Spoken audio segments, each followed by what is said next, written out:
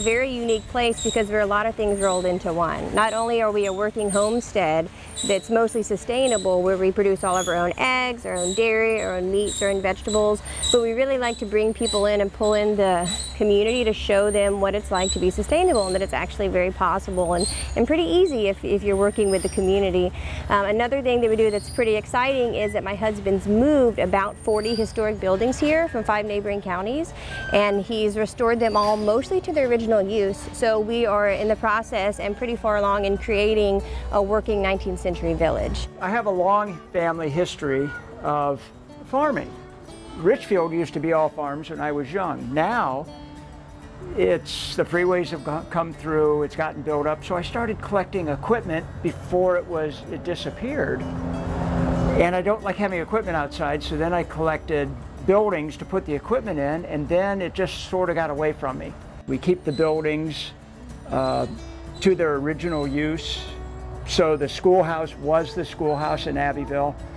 So when you come here, there's always a lot of different things to see. We have a lot of animals. We have chickens, pigs, cows, bunnies, etc., goats, sheep.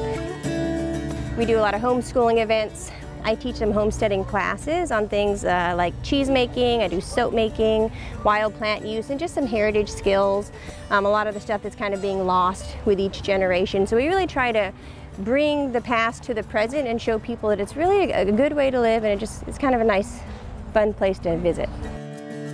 There's nothing more fun than raising the kids and homeschooling them and teaching them what my parents taught me and what my great-great-great-great-grandfather taught his kids. We really put a lot of value and importance on the home and in raising families and teaching them a sustainable way to live so that you don't just have to go to the grocery store to get your vegetables, for example. And in homeschooling, we think it's very important to give kids responsibilities. We think it makes them feel like valued members of the household. I mean, Leah here is just my right-hand lady. She's helping with everything. She helps watch the kids, they churn butter, they feed the animals, they rake grass. They're kind of entrepreneurs, so a lot of the stuff you'll see in the shop is stuff that they've made and they like to sell. So it really makes good members of society when you start raising them up from a young age. So I make a lot of lye soaps, and actually you can find those in our general store every day that I sell. And so a lot of, we'll render our own tallows. All of our colorants are just plant-based, and we like to do everything as natural as we can. So that also rolls over to the class that we teach, which is a wild plant identification, where we'll talk about wild edibles, wild medicinals, and go on a walk to actually find how they grow and in their habitat, and actually utilizing those either for food or for medicine. And we do these for all ages. We do children, we do adults, we do private classes for families.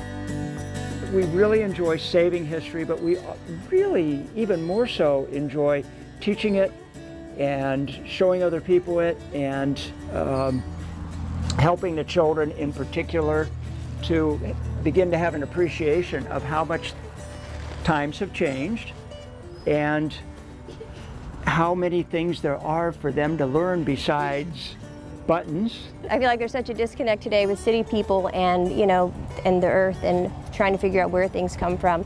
And so to be able to bring people in and say, kids, there'll be 6 or 7-year-olds that come, they've never really even seen a cow. It's really nice for them to be able to see that it's a very attainable lifestyle.